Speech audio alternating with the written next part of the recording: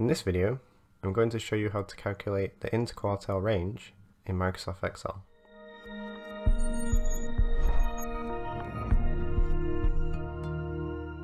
So the interquartile range is the difference between the third and the first quartiles. So in Microsoft Excel, the easiest way to calculate the interquartile range is to firstly calculate the first quartile and the third quartile.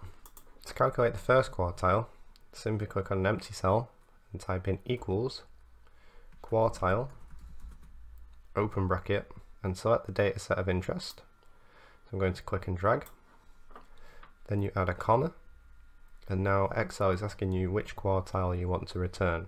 So for this one I'm going to return the first quartile, so I'm going to enter 1 and then close the bracket. Press the return key. So this is the first quartile for my dataset.